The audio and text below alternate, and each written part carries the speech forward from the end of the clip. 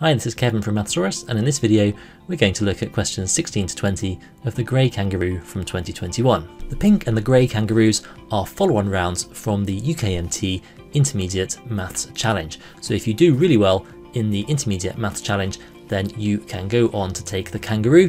You will do the Grey Kangaroo if you're in Year 9 in England or equivalent years elsewhere, and you will do the Pink Kangaroo if you're in Years 10 or 11. And there are also Olympiad rounds you can qualify for as well, the Cayley, Hamilton and Maclaurin papers, again for each of those three different year groups if you do very well in the maths challenges.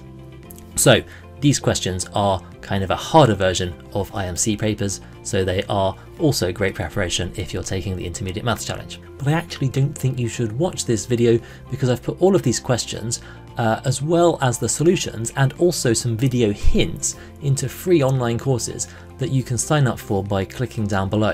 There are courses for the Intermediate Maths Challenge, for junior, senior challenges as well, and for the Kangaroos, and you can take those courses, you can try the questions, you can have a look at the hints, you can check your answers before you watch the video solutions, and it's really the best way to use this content to prepare for the challenges.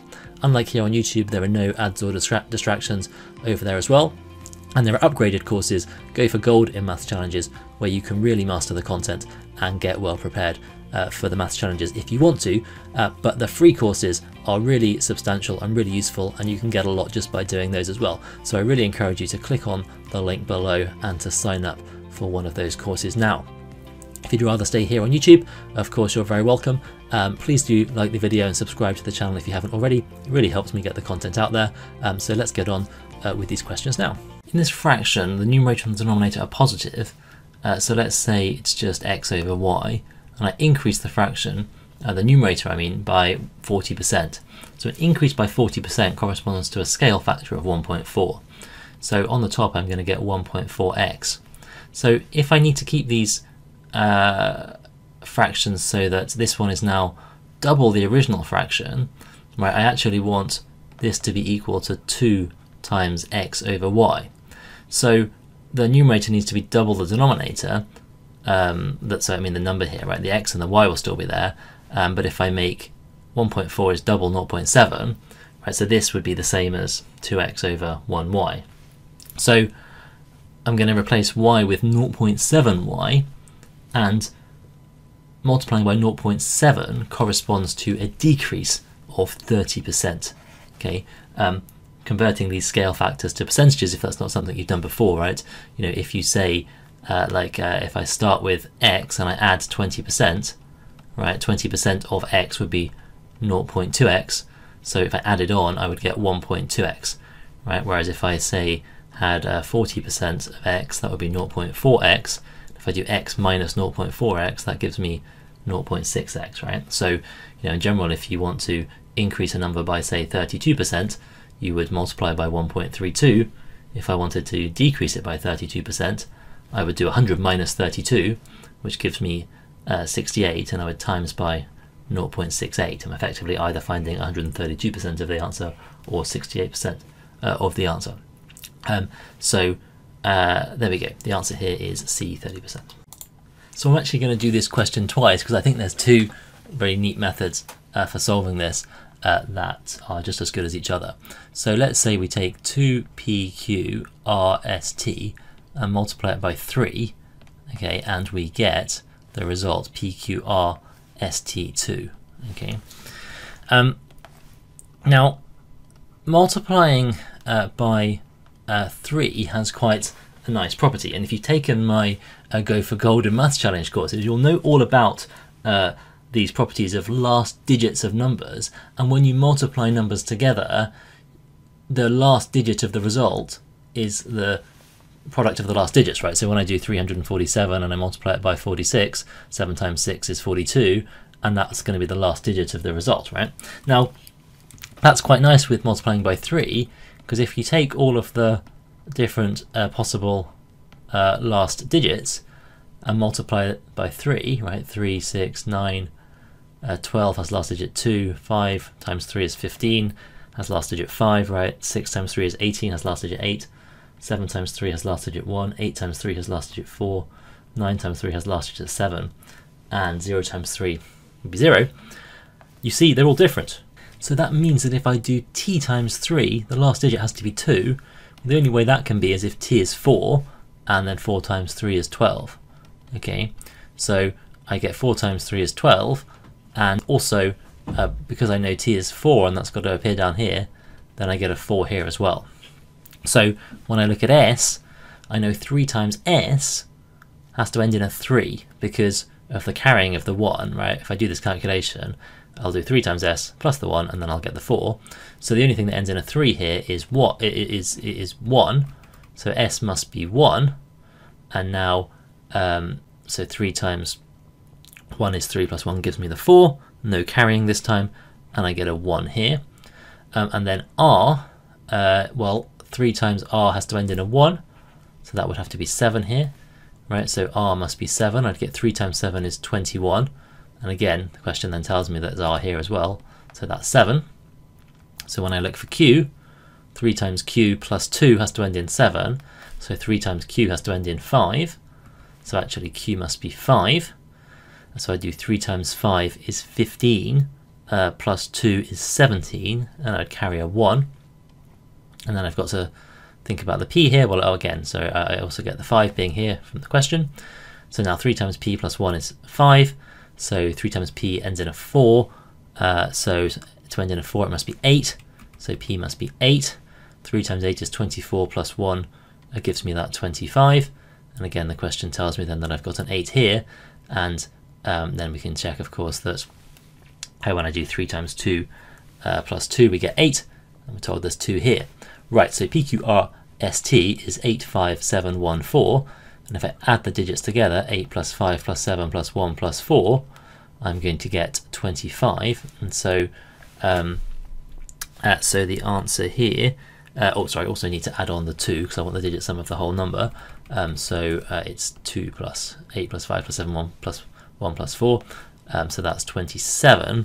And that means that the answer here is B. So that's one really nice way of doing this question. A second way of solving it, which I also like a lot, is to say, okay, let's just let x be this whole number, PQRST. Well, if I write down the number 2 PQRST, that's then effectively 200,000 plus x, right? Where I'm now thinking of these as digits, right? But if I write this other number, PQRST2, right, well, PQRST with a 0 after it, just adding a digit to the end of whatever it is, would be 10 times PQRST, 10x. So this must be 10x plus 2. So what it says now, so I multiply this first one by 3, so I do 3 times 200,000 plus x, and I get this one, which is 10 times x plus 2. So multiplying out here, it must be that 600,000 plus 3x is equal to 10x plus 2. Subtracting 2 from both sides, I get 599,998, and subtracting the 3x from both sides, I get that that's equal to 7x. So if I just do this division, 59998, and I divide that by 7 carefully, 59 divided by 7 is 8 with 3 left over, 39 divided by 7 is 5 with 4 left over, here I get exactly 7, 9 divided by 7 is 1 with 2 left over, and then I get 4, and you can see I get exactly the same number. So again, I want to just add the digits of that number together, 2 plus 8 plus 5 plus 7 plus 1 plus 4, and again that gives me 27, obviously just as it did before. So either way the answer is B, but actually worth doing that question in 2 ways because I think they're both really elegant solutions to this problem. So all I've done here is I've just reordered these 3 diagrams in a way that I think is quite helpful, and what we're looking at, to be clear here, is like each side of this pyramid, right? So like this first one, right, this might be that this one is D, B, C, E, A, B, C, B, A, D, right? And that would be this side of it. And it says that these are each of the different sides. Now the reason I've put it in this order is, right, because like this one now could be this side to the right of it, right? Because it's got D at the top, and then this would be like C, A, B, E, D along here, and D, E, C, A. there's a bit of a visualization problem here because I can't see that, I can't write the ones on the back. But writing it in this order, you see, we've got these ones matching up with these ones, and these ones matching up with these ones, right? So in terms of the cannonballs, right, let's say I've got all these ones on this side. Well, these ones I've already got in this picture, right? So I'm just going to cross them out, right? And similarly, all of these ones already exist in this picture, right? So let's get rid of those. And actually, this BEC is already here in this picture, right? So by crossing out the ones that overlap, I'm left just with the unique cannonballs that we can see. Now, how many of each type do we have in these pictures? Right. Well, there's 1, 2, 3, 4 A's that I can see. 1, 2, 3, 4 B's. 1, 2, 3, 4 C's. 1, 2, 3 D's. And let's just check. 1, 2, 3, 4 E's. So there's one less D than all of the others, but it does say that there are 4 of each type. So the one that we can't see, the one that's like hidden in the middle of this stack and isn't facing out on any of the sides, must be a type D, and so the answer here is D. So this is a counting question really. We've got white hexagons and black pentagons as seen in the picture making up this football, and there are 12 pentagons in total, and what you can see is that each pentagon has 5 hexagons sort of attached to it. So my starting point for this calculation is 12 times 5, which is 60. Right, so if I just said, every pentagon has 6 and there's 12 of them, I'd count those 6, I'd count those 6, I'd count those 6, I'd count those 6. But look, I'm going to be counting some of these more than once, right? And if you think about each hexagon, right, it's actually got 1, 2, 3 pentagons that it would be counted on for. So if I just count them like this as 12 times 5, I'm going to count exactly 3 times as many as I'd want. So I need to divide this answer by 3, and then the answer is D, 20. So to make this positive integer the smallest one whose digits add to 41, we wanted to obviously have as few digits as possible. Numbers with more digits are going to be bigger, whatever the digits are, and we then want the first digit to be as small as possible. So if I want them to add to 41, what I would do is I would take the digits to be as many 9s as I can. 9999 gives me 36, and if I take a 5, that would give me 41, and I want to put the 5 at the beginning. Any other combination of 5 digits is going to involve having a number bigger than 5 at the start, because I'd kind of have to take one away from one of the 9s, and then the smallest number would be bigger. The only way I can make the first digit smaller than 5 then is to have more digits, which would make the number bigger. So this is the number we're looking for, 59999, and we just need to add 2021 to it, getting the current year of the maths challenge in it, as they do so often. 9 plus 1 is 10, 9 plus 2 plus 1 is 12, 9 plus 1 plus 0 is 10, 9 plus 1 plus 2 is 12, and then 1 plus 5 is 6, so I get 62020, and the sum of the digits here is 6 plus 2 plus 0 plus 2 plus 0 then. 6 plus 2 plus 2 is 10, and so the answer here is A. So I really hope you found this video useful. Don't forget, if you're preparing for maths challenges at any level, I've made free courses for all of the maths challenges. You can find links in the descriptions below. Click there and sign up to those now. No payment details required, nothing like that. So you can sign up totally free of charge. There are some upgraded courses as well with some extra content. If you really want to master the challenges, you can sign up for those as well, but there's loads over there for free. So I really hope that I will see you over there soon.